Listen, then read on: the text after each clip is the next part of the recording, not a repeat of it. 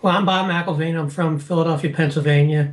My son Bobby died or was murdered on 9/11/2001 at the World Trade Center.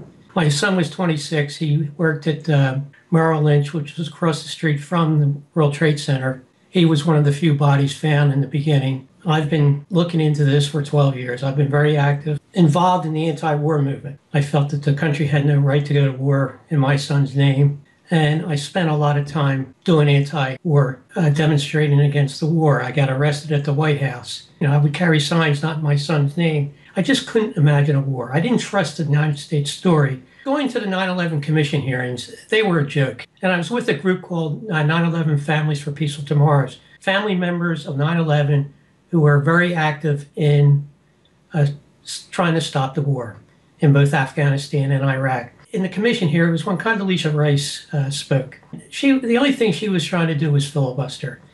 And you got sick and tired of the commissioners. They were just so obsequious to all the testimony going forth.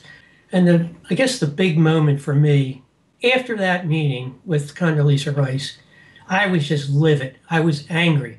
I said, this is the biggest shame you've ever seen. And from that day, I've kept that anger. And I made my entire life revolving around 9/11 and the official story. So as far as their official story, there's nothing in there that I think is true. If you look at the 9/11 Commission report, but even the 9/11 commissioners have stated that this is basically a sham. What happened to Bobby? He did not work in the World Trade Center. He worked at Merrill Lynch across the street. He was assistant vice president of media relations. Merrill Lynch had a meeting on the 106th floor. So I think at the last moment before going over to Merrill Lynch, because he was supposed to report to work at 9, he decided to go into the Trade Center. We're one of the few that have taken bodies home in a full body. I've done my 9/11 work. I did travel around the world talking for Peaceful Tomorrows. We did a stone walk in Japan, emphasizing the idiocy of war and the idiocy of having nuclear weapons and using nuclear weapons. And we were there to commemorate the 60th anniversary of the dropping of the bombs in Japan. I continued doing some work with Peaceful Tomorrows, but in the last 5 years, that's all I do is 9/11. And any chance I get to talk to people, I want to talk to people. If you spent any time looking at the 9/11 Commission report and you read anything, you know it was not an investigation. It was purely an exposition. They were laying out some things, hoping that people would accept it. But even the 9/11 Commission report members said, of course, it was a sham. So this is a big problem for me. My son was murdered, and I really want people to understand that. My son was murdered, and we've never had an investigation. I've done my investigating. I feel I've done all the investigating I can do. And I want the world to know what my conclusions are, that Al-Qaeda did not attack the United States. Muslims had nothing to do with that, with the murder of my son. Huge explosions going on before the planes hit the towers. Well, if my son died before the planes hit the towers, then we got a big time problem. Who did it? And, we go back to the 9/11 Commission report. They spend two lines on page 285 of the Commission report talking about they didn't talk about the damage in the basement, but there was huge damage in the basement before the planes hit or just as the planes hit. Tremendous explosions that coming up from the basement into the lobby. And they explain it in one line, two lines on page 285 of the Commission report stating that a fireball came down one shaft because there was no other shaft that could have taken the fireball down to the basement or to the lobby because it was a 3-tiered system of elevators. So only one shaft could have carried a fireball. And I'm not saying a fireball didn't come down, but it stopped at 77. It stopped at 22, floor 22, which was the command center of the whole World Trade Center. Stopped in the lobby. It stopped in basement 1, stopped in basement 2, went all the way down to basement 6. Actually damaged the path platform, which is the subway system, which is 200 feet. So the whole story is so impossible. Yet people, again, won't spend that little bit of time to find this information out. My son died from an explosion. Well, that's a problem. Who put these bombs in to bring these buildings down? It took experts to do this, and it had to be an inside job. All you have to do is go to the 9/11 Commission book itself. All the information in that book is based upon torture and torturing Khalid Sheikh Mohammed, Abu Zubaydah, who was an innocent bystander, yet he was tortured for years. Abu Zubaydah, who was supposed to be one of the top three instigators of 9/11, along with, well, in 2009, they say Abu had nothing to do with 9/11. How much press do we get about that? None. Zero. The press in the United States is just as guilty as anyone else in this country as far as the death of my son, because they refuse to cover anything. They are an absolute disgrace. You and I would confess to the crime of 9/11 if we were tortured. I think it's very important that you understand history. Making war is the most important thing for any nation, it seems. Of course, 9/11 is a perfect point, because now we have reason to have perpetual war forever, because we'll always use the war on terror. Anti-war community really didn't want to embrace 9/11 because they felt, well, it was okay to go to war in Afghanistan. And I said to them, why is it okay to go to war in Afghanistan? And we don't have any proof that bin Laden had anything to do with 9/11.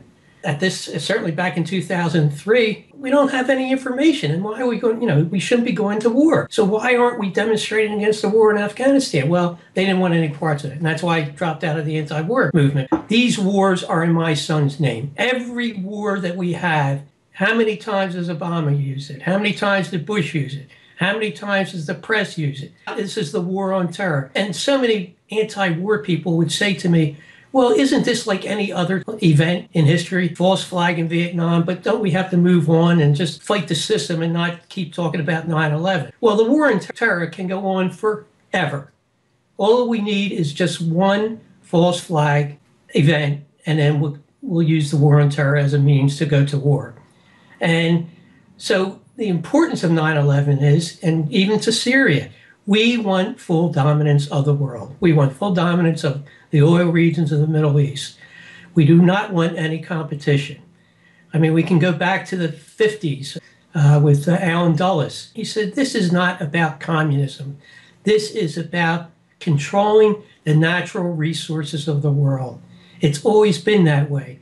And that's why history is so important. Let's go to South America, Central America. We talk about free trade, but it's not a matter of free trade. It's a matter that our corporations can go into Ecuador, into Colombia, into El Salvador. We should have the freedoms to put our huge corporate entities within those countries.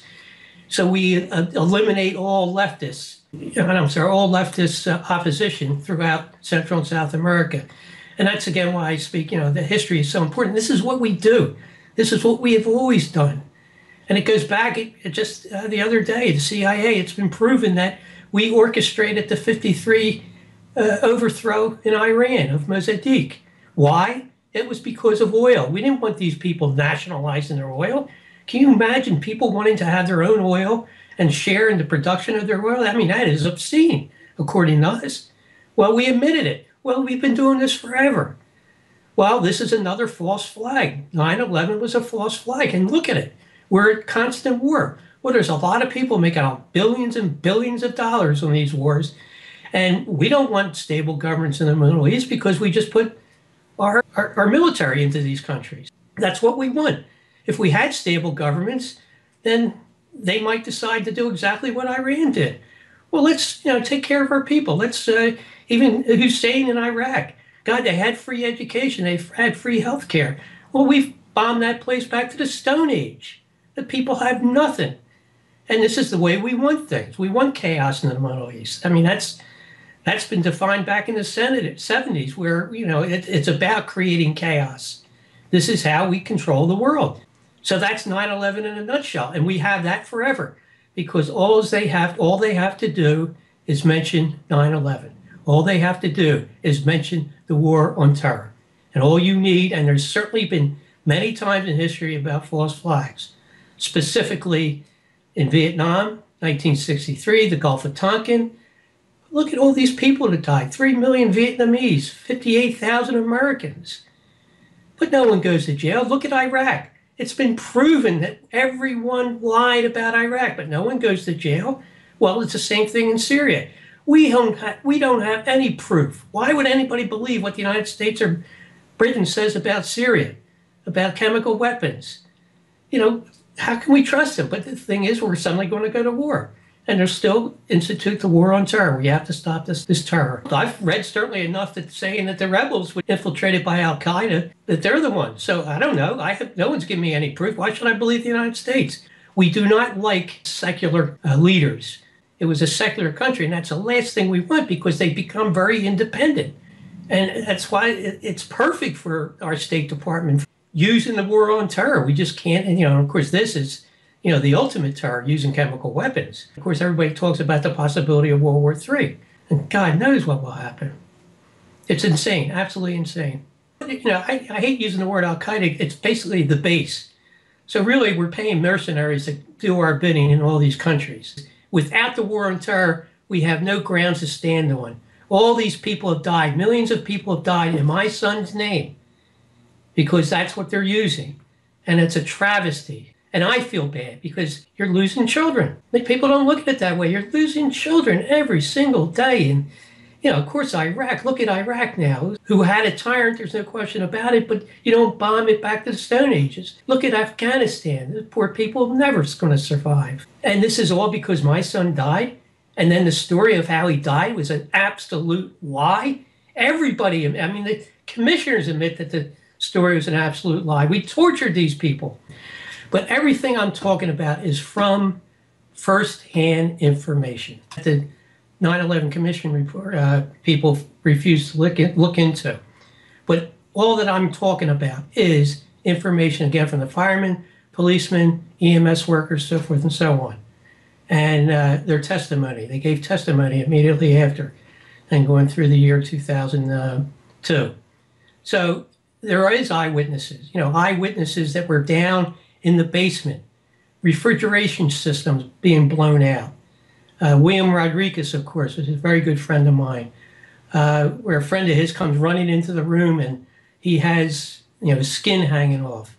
Witnesses, I think Lieutenant Walsh, that walked into the towers, maybe less than 5 minutes after the first plane hit, and the whole lobby was blown out. And all the center elevators were blown out. Now, when you talk to center elevators, that's an impossibility because, again, elevators that you took from the lobby only went up maybe 30 floors. Then you had to get off and get up another elevator shaft. Then you have to get off maybe to 70th floor. And I don't have the grids right there. But in other words, it was a 3-tier system. You only had 3 elevators that went from the bottom to the top.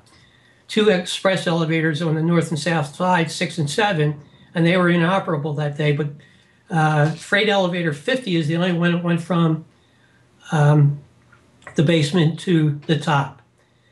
So they're attributing the fireball coming down. They don't explain it's just 50, but they're attributing the fireball coming down and creating all this damage. Well, this Lieutenant Walsh walked in. He says all these center elevators were knocked out. The doors were blown off. Well, that's impossible if you didn't have anything coming down the shaft, because anything coming into the lobby, they weren't connected to the top. So therefore, a fireball could not have come down all the way to the lobby, except in one instance, which is the freight elevator. And that's impossible because the guy who was running the 50 elevator survived. He had a broken leg. And what happens when elevators, when their cables are cut, okay? Now, where he was approximately on the 30th floor when the plane hit and his cables were cut. So he started falling, and he thought, of course, he was going to die, and he was falling about the B1 level, basement level 1, and the thing stopped. And then there was an explosion from the outside that blew the doors in. So this is after his cables were cut. And he had a broken leg, but both people in the elevator survived. So just if even any elevator and the cables were cut, they had an emergency system where after a few levels or a few floors, they would come to immediate stop. So again, the whole story, and people would say, well, the noise down in the basement level was car 50 coming down and crashing. And everybody thought that this was an explosion. Well, that's a lie. It didn't happen. He came down to B1. He didn't come from the top anyway, and he survived. Now, if there was a huge fireball coming down an elevator shaft and you're in that elevator, I guarantee you're dead, because the top of an elevator is very flimsy. In other words, a fireball would come through. So, I challenge anyone to debate whether or not a fireball, but then let's again talk about the damage. The damage. Now, the lobby, every floor is 207 feet by 207 feet. Well, that's a huge area. A fireball is a subsonic explosion, meaning that it does not go to the speed of sound. A fireball will maybe travel at 100 meters per second, while a sonic or a supersonic explosion, which I feel that's what was happening in the towers at the time, travels at approximately 400 meters per second. And it comes out with a shock wave. And what happened to Bobby, I think he just, by mistake, happened to walk in just around 8:46, the detonation, not a deflagration like a fireball. A fireball just is not that powerful. Say a fireball did blow out an elevator door. Well, it would not blow out all the windows in the lobby. And again, you're talking 207 by 207. That's a big, big area. It doesn't have the power. And in the lobby, things weren't singed. What happens in a detonation, you have a tremendous shock wave, which I think Bobby got hit by because he did not have any burns on him. He had post-mortem burns. And then heat follows that. So it's a tremendous shock wave, which creates a massive damage. And it shows you that massive damage in the basement. Again, if you look into all the testimony of all these people that were down there, things that were happening down there were just, again, a refrigeration system, stairwells being destroyed, cars being destroyed. The path, the subway platform was destroyed, which again is over 200 feet away. A fireball just can't do that. It's impossible. So to me, that's a real big story for me, because these explosions, and I'm not making this up myself. God knows I've read so many accounts. I've talked to so many people. This happened. There was explosions before and immediately after the planes hit. And I think the purpose of this, people say, well, why do that? Well, they just had to create a chaotic situation. Can you imagine if two planes hit the towers and, of course, people would die and it's a horrible tragedy? But there was no excuse to go to a war. How can it was a criminal event? Well, they made it such a grandiose thing with the towers coming down, and everybody will have that ingrained in their head till the day they die. And every 9/11 you will be shown what happens. These are the terrorists. This is the beginning of the war on terror. And it's 100% absolute lie. And that's what I want people to know. I would be willing to give people amnesty, and because we have to stop these idiotic wars. There's just too many innocent people dying around the world. I tell you what, I would forgive everyone, if we stop this idiocy. Let the world evolve the way it should be evolving. So that's why I think history is so important. Just to look at it as one event, I think you're in trouble. If you read history, again, this is what we do. We've done it in the United States, certainly Operation Gladio, after the war. And this has been proven, bombs in subway stations, just so they could prove that the communists were evil. And this goes on and on and on. And with the war on terror, it's so easy to do now. You just need one event. And of course, the chemical weapons. Why would you believe in the United States? Look what they did in Iraq. These people are war criminals. Obama is a war criminal. He's dropping drones.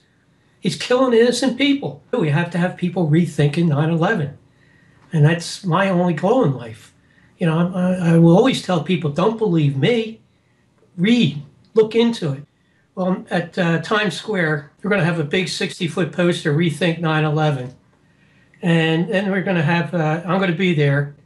I had a lawyer call me last week, but a conservative Republican all these years.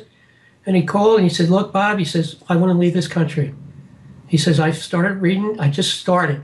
And just a week ago, this is last week, he said, I've decided 9/11 was what you've been saying. And he's not saying it because of me, but I happened to be talking to someone else and he had heard the conversation.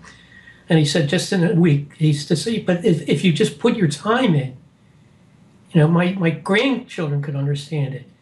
That if you know the history of false flag, if you know the history of war, countries will do this. It's very Machiavellian. The ends justify the means. These people think that they are doing a good job. Well, there you have it. I mean, if you present it, I met Huckabee, Governor Huckabee from Arkansas, and has his own TV show on now. And he was a real hard right Republican. Well, he was in the wings after I left, and he looked at me and he says, I just can't believe this. I said, well, there it is. It's a demolition. But the thing is, they don't have the guts to do anything, or they don't have the willpower. Of course, they're going to lose their jobs if they talk contrary to what happened.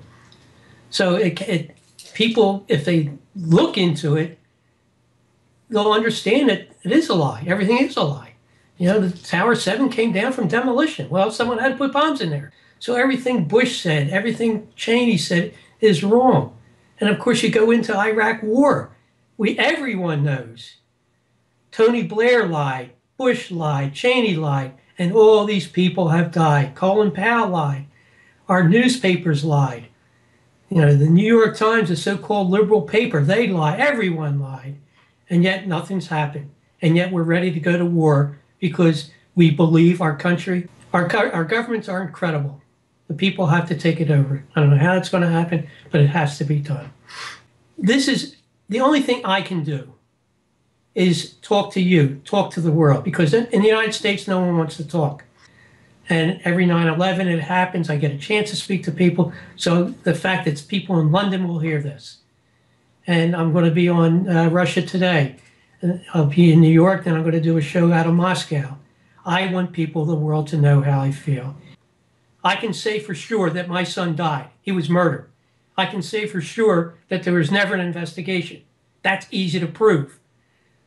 I can show people how my son died. He died from an explosion. He never got a chance to run. All his injuries were to his face and his chest. He died instantly within a second. Well, that doesn't happen from a fireball coming down 103 floors. So there in the 9/11 Commission, that's another lie. So and if I can get that story out to the world, and that's what I do.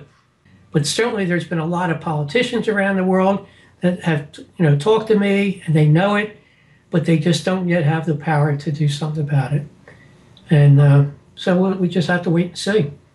Maybe Syria will be somewhere someone's going to step in and say, no, this is all bogus. I can empathize with mothers and fathers around the world. So for people to be involved in this, especially a family member, you just say to yourself, why am I doing this? Nothing's changing. And the thought that we're going to, again, go to war, it's so depressing to me.